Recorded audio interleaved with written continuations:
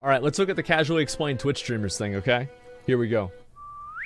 So, Twitch is the world's largest live streaming platform and owned by Amazon, and while originally it was almost entirely for gaming, it's now expanded to all sorts of shows and IRL content, with top streamers averaging tens of thousands of viewers and special events and tournaments getting into the hundreds of thousands. That's with a so whole much lot. content, there's pretty much something for everyone, whether you're a gamer, a musician, a hobbyist, or just a member of Twitch staff. Unlike TV, streaming appeals primarily to a teenage and young adult audience. Sure does. Having done some streaming myself, I've realized it's basically a place where high school kids go to learn social skills from adults who act like high school kids. With this in mind, if you're... Yeah, and the difference is that both of them are pretending to be adults. They're like, how old are you, man? Oh, I'm 28. Oh, how old are you? Oh, I'm 30. You know, and they're actually both 15. How dictatorships were bad. Streamer, it can be hard to keep everyone well behaved in the chat, so you have to set some rules for everyone to follow.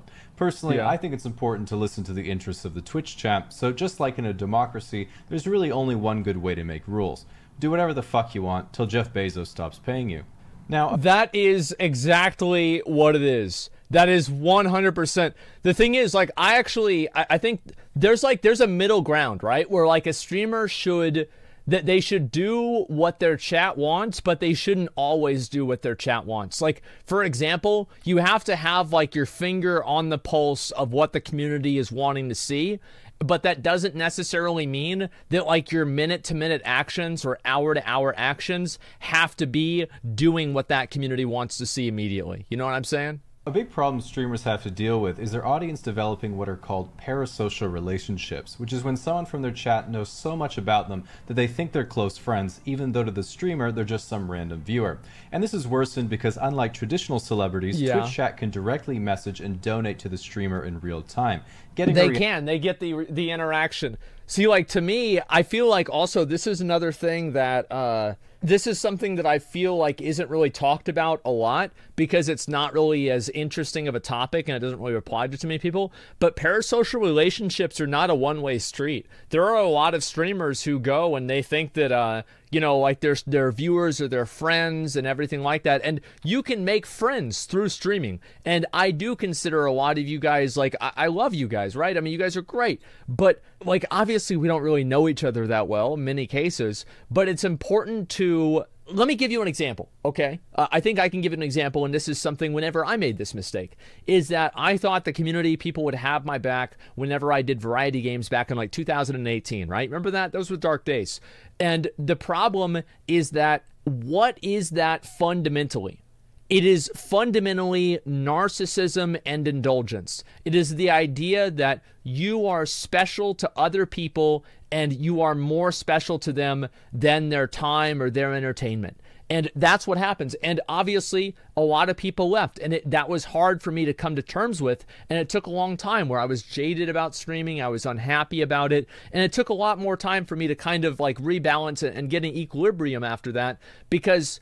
like, you have people that show up all the time, and then, like, suddenly, after, like, maybe a year or 2 years that they're watching, they just suddenly fucking hate you. The same thing happened whenever I started dating Pink Sparkles, Izzy. It's like people turned on me, like, immediately. It was really, really uncomfortable for that to happen. And I think that's the way anybody would react, but I think the emotional level of the reaction that I felt was through a version of a parasocial relationship where I felt like, oh, my community's going to have my back. It's going to be fine. They're going to be happy for me. And the truth is that a lot of you guys, this is what I tell people, right?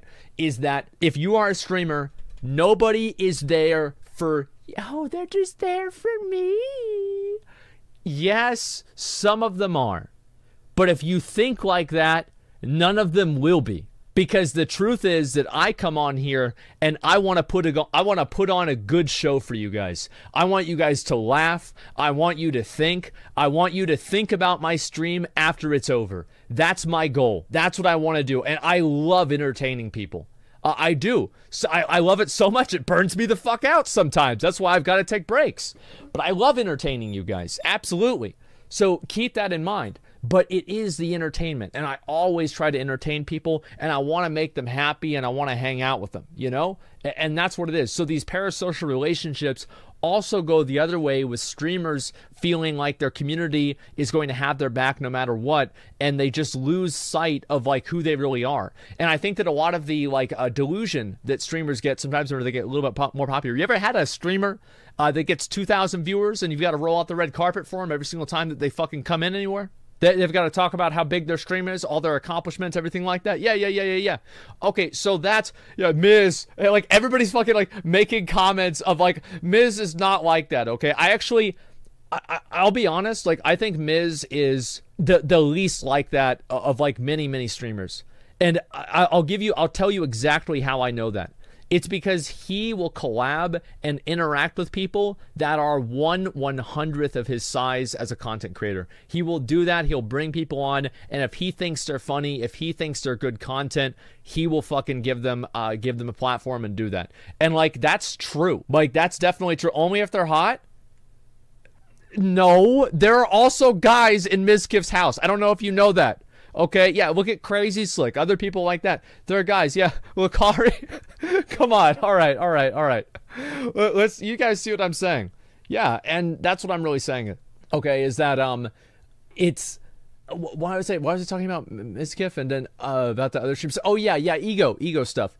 Yeah, and I think that ego, again, a lot of it comes down to self-centeredness and narcissism, in my opinion, both from streamers and viewers. Action and making them feel more connected. Yeah. While most people think, bro, getting validation that way is kind of sad. Yeah. Just remember, it's the same thing your grandparents do for you, so make sure you have some empathy. So I can tell you from But it's your grandma. Your grandma is your grandma. But I guess people in here say I'm their dad. So I don't know what the difference is. That's a good point. Perspective of a streamer, by far both the best and worst part of streaming is the chat, because they make you feel like you're the hottest girl in the club. You know there's a chance that someone cool is going to come up and chat with you, but 95% of your interactions are, here's $5. How old are you? How tall are you? Are you single? Yeah, still single. Oh, Poggers. Relatedly, because so many Twitch viewers... Dude, it's crazy how many guys, like, I remember there's this, like, I've seen this happen. Like, there have been, like, girls that have announced that they had a boyfriend and their viewership has gone down. It's like, what the fuck did you think? Like, you know, Mustang Man 65? Did you think by watching her stream, like, is there like a channel points reward for like 5 million channel points, and you get to be her boyfriend? Like, what the fuck is this? It's so crazy, man. And there's a lot of girls. Wait, Mustang Man. Wait, there's not really somebody. Wait, user. No shot. Account created 2014. Oh god. Okay, there is a Mustang Man 65. Holy shit. Okay, wow. Wow. Okay. We're watching you because you're single too? Yeah, of course. I think that also, like, it's weird because, like, guys, like, there are a lot of girls out there, there are a lot of female girls out there that hide their relationships publicly because they don't want guys to get mad or jealous or get weird with them. And I'm going to be completely honest with you. With the amount of stalking that girls get on Twitch, you should do that. You should fucking do that. Unless you are, like, really popular and you're dating somebody else that's really popular. But remember what happened to Meg Turney, right? Is like, this is a, she was like I don't really know, like, really what she did, right? Because I knew her brother. Some fucking dude broke into their house and the police killed him. And she was dating this other guy. Meg Turney, yeah, Gavin and Meg, there it is. Yeah, so this is the kind of crazy shit that happened. Somebody tried to light Amarath's house on fire. Like, and I'm not talking like, and like, that is like, oh yeah, I'm getting bullied online. Like, and I'm not trying to meme that. That's bad. Bullying is fucking bad, and I'm completely against that. But let's not even for a second think that mean comments on the internet are even in the same universe as actually trying to burn down somebody's fucking house. So yeah, I don't blame that. I don't blame them at all for that kind of stuff. Yeah, users mean viewers and streamers? Well, I don't know about that. And let's see here. Viewers are That's young weird. males. A big topic of conversation in the gaming community is always female streamers. And frankly, female streamers have it rough on Twitch. They do. Not financially, of course, but in terms of being treated like a human being. This is because of the well-known fact that if you donate all your pocket money for that month to a female streamer, they are now legally obligated to be your girlfriend. Yes.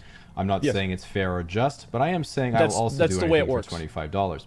Nevertheless, regardless of whether someone is a pro gamer... The thing with girls on Twitch is that, like, because it's primarily a male space, and, like, most people that watch Twitch are guys, what happens is that a lot of the people that are watching the content, they want to see a guy or somebody that they can relate to.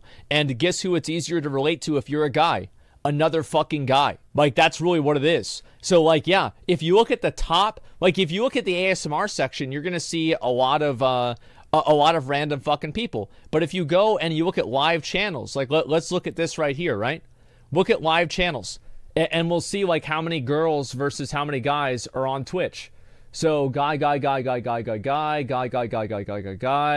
Let's see, where do we get to the first girl? All the way down here. Okay, one girl, two girls. I might have missed one. Did I miss one? Oh, Iron Mouse isn't a girl? I have no idea. Shy Lily. Okay, so it's all the way down here.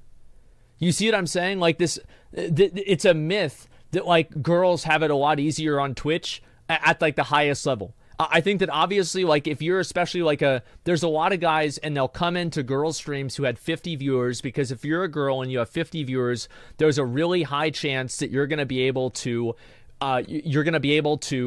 get a response from that girl, and you're going to be able to have an interaction with that girl. So, like, maybe if you have 50 viewers and you're a girl, I would say maybe you'll probably make more money. Yeah, for sure. But in terms of, like, actually really making it a long-term career, and, like, where you're actually, like, really at the top level, the numbers speak for themselves. It is what it is. And it's important to keep that in mind. And I also say, like, someone's like, oh, well, girls are boring, and so nobody wants to watch them. Because girls are dumb. And I don't have a girlfriend, and I fucking hate Stacy. She's a fucking bitch. If that's what you think, then explain why all of the girls on YouTube are way more fucking popular. Like, and they're not making sexual content at all. It's because there isn't a large enough female audience that exists on Twitch endemically for there to be enough female creators. That's just what happens. Who? Are you fucking kidding me? Look at the girls that do the makeup tutorials. They make us on Twitch look like losers. They're super fucking popular. Are you kidding me? Who? I didn't even know this was real, okay? I didn't even know this was a real thing until I went over to Izzy's house one day, and her and all of her friends that were girls were sitting around watching this one girl fucking blast the shit out of James Charles. And this video, I looked at it, and I had to see it twice. It had 50 million views. And it came out like 2 days ago. It's massive, man. It's huge. I didn't know it was real. I didn't know girls were real until I went over to that house. I thought it was just something in games. It was like a gender option. I didn't know it was a real thing. Just have a crush on them. At the end of the day, streaming is all about entertainment, and you can watch and support whoever you want. But at least be honest with yourself about it. I've seen people be like, oh, yeah, she does like yoga at the beach, and I've donated because she obviously can't afford a proper outfit. And yeah. I've been trying to learn yoga myself. You know, yeah, okay, buddy. Yeah. I'm a tier 3 sub to Hassan for his political views. Okay. And we're back. Oh, come Thanks on. for pausing the video, Hassan. Now, one thing Twitch is certainly known for is its drama. This is because 98% of all Twitch viewership is concentrated in the top 50 streamers, so they all know and interact with each other. Yeah. And there's no better place to stay up to date on the latest streamer shenanigans than Reddit's livestream fail. Yeah. Now, despite its name, LSF isn't just a place to post funny livestream blunders. It is, in fact... It's actually not a place to post that at all. Like, every once in a while, you'll see something like that, but I feel like LSF goes through, like, what's really the word for this? It goes through phases. And, like, it'll go through a phase of... Dude, Hassan... I feel like Hassan is like... He's like Donald Trump in a way. Like, if you just say Donald Trump's name, there will be 100 people in chat that feel compelled. You know, man, I really don't like Hassan. You know, I don't know why anybody watches him. I sure don't like Hassan. He's stupid. Hassan has the worst opinions. And like, it's the same thing with Donald Trump. Like, I just say it or whatever, and that's all it fucking takes. That's all it fucking takes, man. And it's kind of funny, but you know, I've been in that position myself too, so I know how draining it can be. Constantly updated gossip magazine for teenage lore masters to turn the lives of famous streamers into... Brave of you to assume that they're teenagers. Very brave. And also wrong.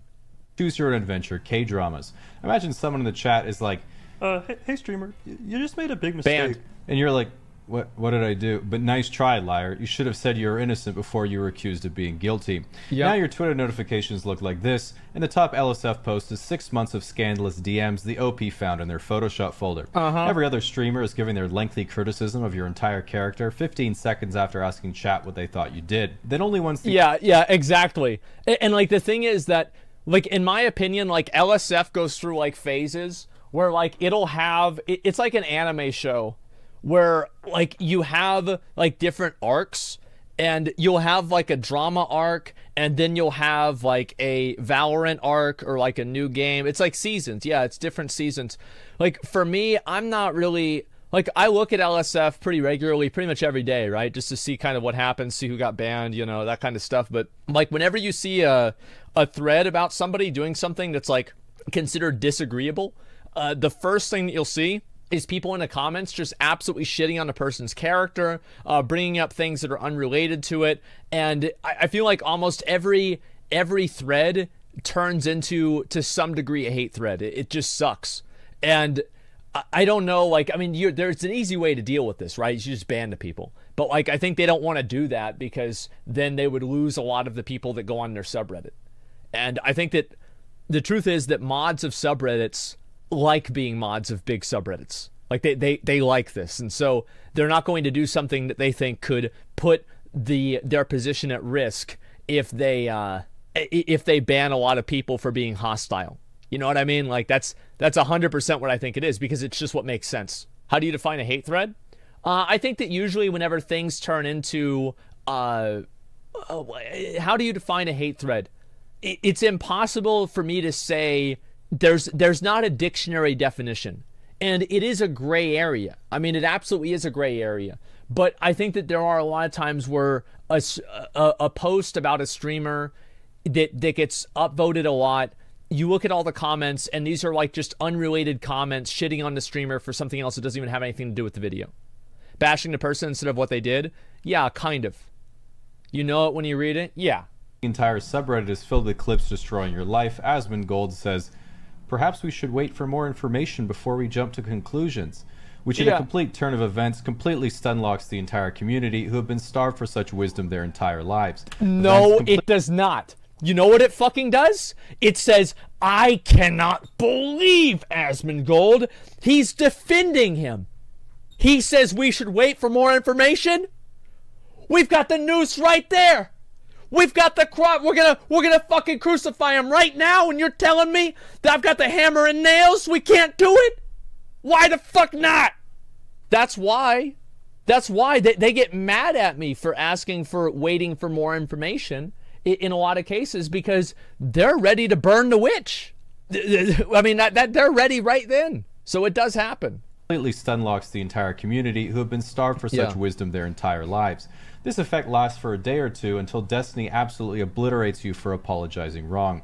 You announce you're taking a mental health break from streaming by streaming on your other account, and you begin planning your redemption arc. What is this about me? Like, why is this got to be all about me? Like, this is a whole video that's just made about me. Is this really where we're at? Is this where we exist now?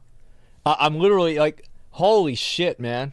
With Dr. K. Now, one of the reasons why I'm a terrible streamer is because I'm never up to date with the latest meta, which is whatever the going trend on the website is that gets the most views. Like when Among Us became popular, I was like, probably just going to be a fad like bean rice. Then a couple months later, I was like, well, I can't learn it now, it's just the end of the life cycle. And then a month after that, I was like, okay, fine, I'll buy it. And then right when I buy it, everyone quits and starts playing Rust. Yeah. And then when I spent 3 months going through the... Bro, that shit was so fun, man. Like, playing Rust with all the streamers was so... It was so fucking fun, man. same process, right when I decide to buy it, everyone just quits to play GTA. And so I was like, okay, the next trend that comes around, I'm completely ignoring it. I'm not wasting any more money. Yeah. So, of course, what was the next trend I missed out on? Fucking GameStop. Then right when I'm ordering my inflatables for the hot tub meta, guess what the new trend is now? Leaving Twitch to stream on YouTube. Yeah, it was that's right true. in front of me the whole time. But now the tables have turned. Once everyone's a YouTuber, guess who's going to have all the power to decide the meta then? That's right, ExpressVPN, the VPN that allows you to reroute your connection to over 90 countries throughout the world. Hey, you guys that don't know how to play Lost Ark on the other countries in the Netherlands, pay attention. Click.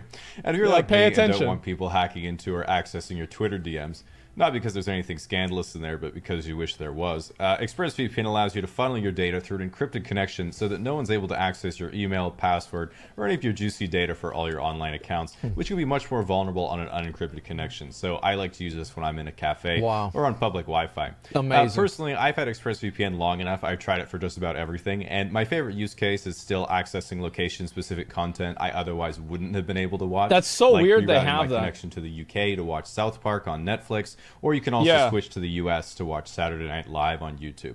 I also like using it to keep anything out I've of my never had history to that I deal don't with that want anyone to before, see. but it's a critical kind of mistake dumb. of many streamers. So if you'd like to find out how you can get 3 months for free, head over to expressvpn.com/casually explained. There's a lot of VPN services nowadays, man. I see so fucking many of them. Yeah, this is a good video. I liked it. I think it's pretty accurate, though. I mean, in the most part, especially where's the one about me? I'm trying to see where's the good part of the video. Oh, there it is. There's the good part of the video right there. Yeah, so true. We just torrent, to be honest. Yeah, I don't know, man. I have no fucking idea why people only talk about parasocial relationships and not how to be a healthy viewer on Twitch. Because it's easier and it's more attractive to complain and criticize things versus actually talking about them in a productive manner. That's just generally what happens.